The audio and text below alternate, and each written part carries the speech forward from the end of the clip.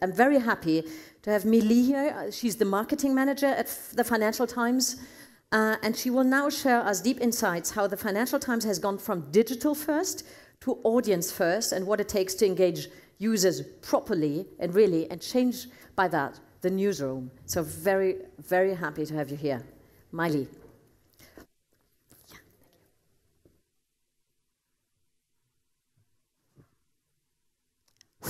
Hello, everyone.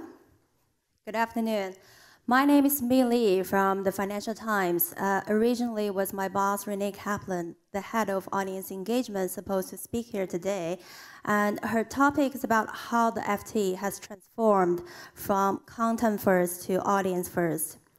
Since I'm serving a very unique position at the FT, actually, I'm going to shift the topic a little bit, focus more on just the audience engagement, and particularly talk about how we actually do that across editorial and commercial.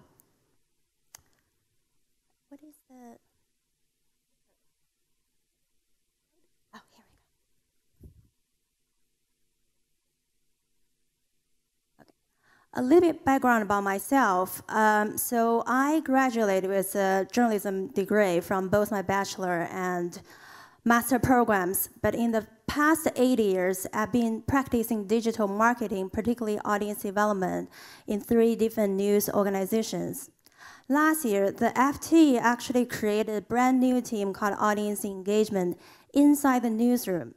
So I became the very first marketing person formally joined the newsroom, and also serving a very unique role trying to create the bridges between editorial commercial and also create an environment for people to collaborate and work together on shared goals. So how do we do that? First, I really want to introduce about why the FT think audience engagement is necessary and why we also use that as a focus for the entire business. So our leadership actually share their vision, saying better engagement also means greater editorial and commercial success. Why is that? We can break down by different areas. First, for editorial. And for editorial people, by understanding how people actually engage with our content, help them to serve the readers better, and also help those people who might be affected by our FT journalism to better inform and also get better value of our content. So that's for the newsroom. Second, as you all know, the FT is monetized by our paid content. So engaging with our audience from the prospect to registered users and subscribers actually help us to get higher acquisition and retention rates. And more importantly, we can also increase the lifetime value of our loyal customers. The next one, advertising, is quite also unique for the FT because last year we introduced a new way to charge our advertisers. Instead of charge by impressions, we charge by cost per hour.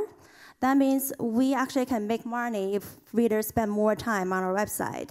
So in that way, we also can inform our advertisers not only somebody has seen their ads, but also how much time they actually interact with the ads. So it's quite powerful information. The last is the product development. So you guys can all watch out this space because FT is about to launch our newly redesigned website later this year. It's going to be mobile friendly and with faster speed and personalized content, a lot of new features. But also getting a higher number of engager audience actually will help us to develop more premium content to make the business more lucrative. So the FT actually has a goal in the next couple of years to reach 1 million paid subscribers.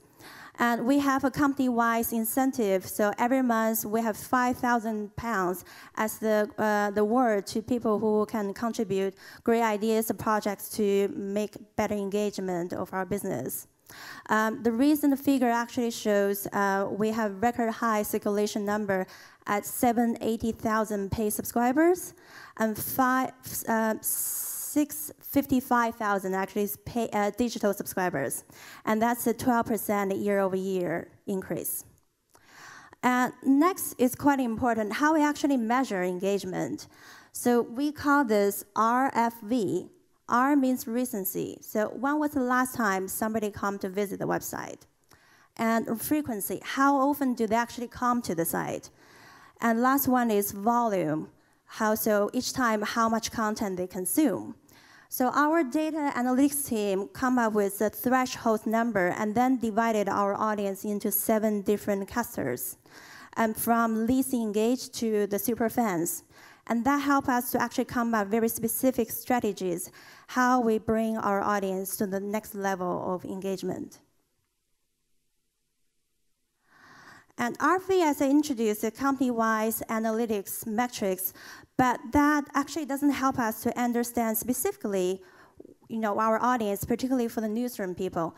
Last week, the FT just launched a brand new real-time analytics tool called Lantern.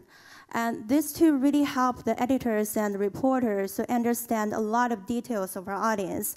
So not only page views and visits, but also the audience segments, where they come from, where they go next, how much time they actually spend on each topic or article pages, where they go next. Did they actually come back after they see your content? So very rich information.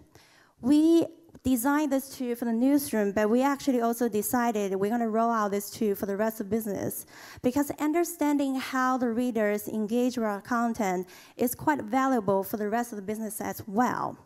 And that also shows our commitment, like how we actually put the data in the center of our business. And come back to the audience engagement team. Since it's brand new,